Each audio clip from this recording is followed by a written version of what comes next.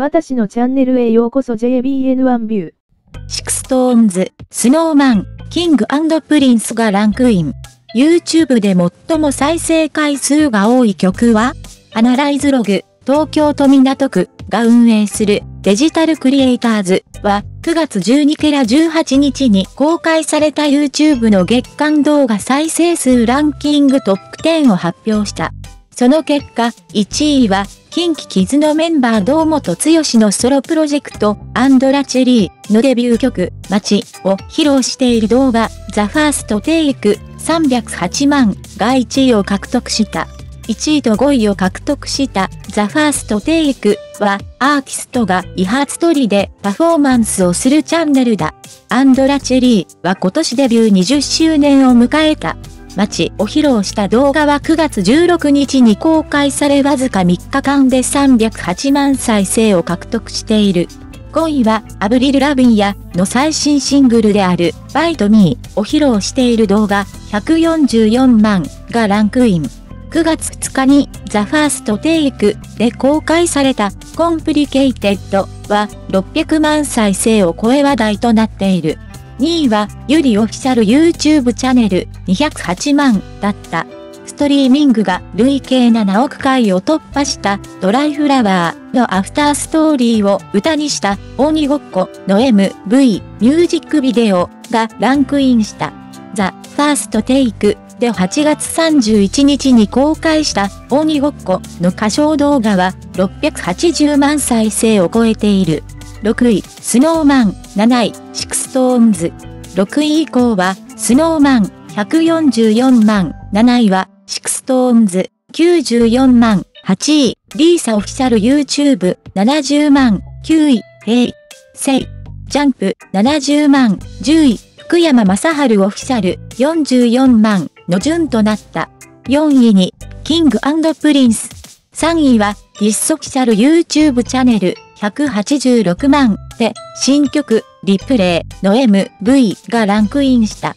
リプレイは第89回 NHK 全国学校音楽コンクール中学校の部の課題曲になっていて、もう戻ることのないその瞬間を大切に明日を強く生きていこうという歌詞に力強いメッセージを込めている。4位はKing&Prince 168万だった。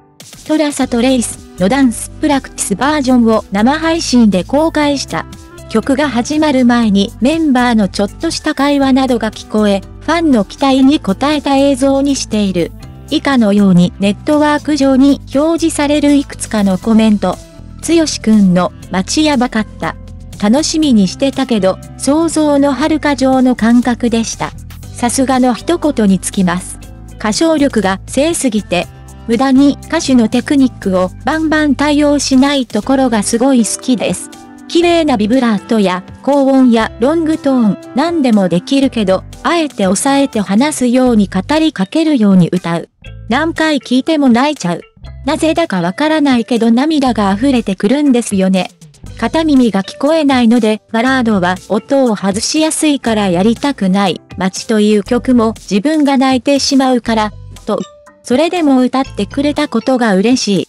剛くんは魂を削って歌を歌ってるんだろな。これがアーティストなんだと実感させられました。まだ聞いてない方はイヤホン字幕好きで聞いてほしいです。剛くんがどんな人なのか、心境や背景をコメント欄でおそらくファンの方が書いてくれてます。KinKi Kidsでファンの方も温かくて優しいのがまたジーンとします。6位以降はそのチャンネルのどの楽曲がランクインしたのか気になる。あと MV じゃなくてもダンプラとかもランクインの対象ってことですかね。上1。まだ聞かれたことのない方は聞いてみてください。ダンスもめっちゃ素敵です。やっぱり固定ファンがいるジャニーズは強いね。ジャニーズも人気落ちたよな。なんか顔面偏差値低すぎじゃない？地味で華やかさが全くない。出来レースにワイワイ騒がれても冷めるだけだよ。あなたはどうですか？この問題についてどう思いますか？キング、リンチェプリンス私にとって素晴らしいです。